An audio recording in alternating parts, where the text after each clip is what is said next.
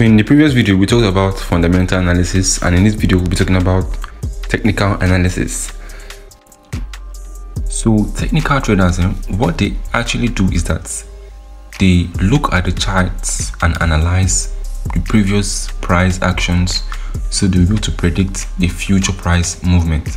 They will look at what happened before in the charts and predict what will happen next in the future, because it is said that history repeats itself in the forex market. History repeats itself. So you should understand that trading is a game of probabilities and risk management, and the goal here is to consistently put yourself in a position where the market is more likely to go in your predicted direction than against you. And there is nothing more better for this than technical analysis.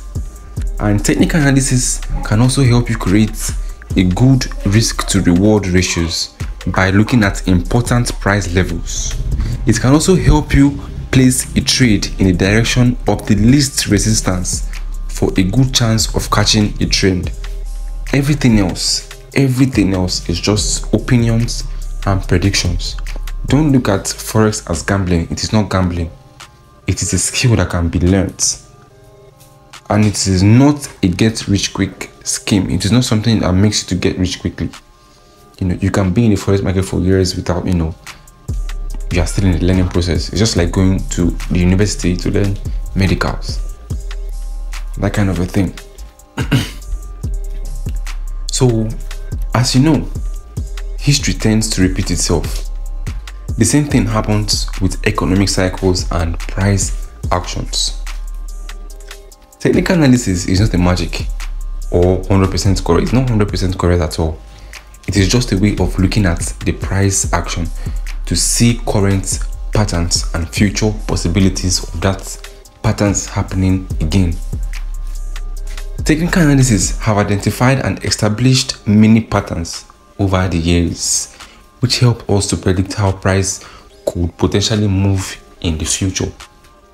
So looking at what has happened before, we can predict what will happen next.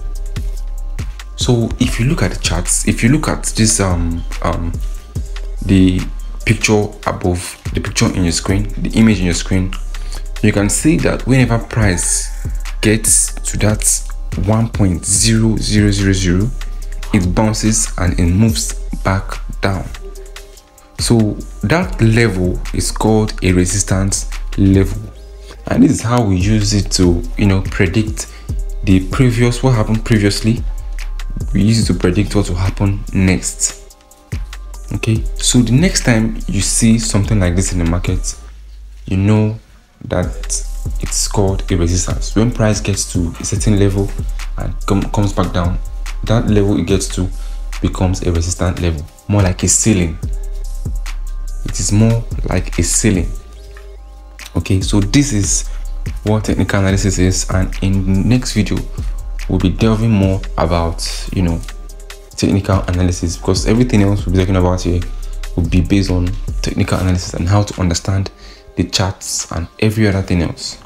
Okay, so thank you for watching, and then I'll catch you in the next video.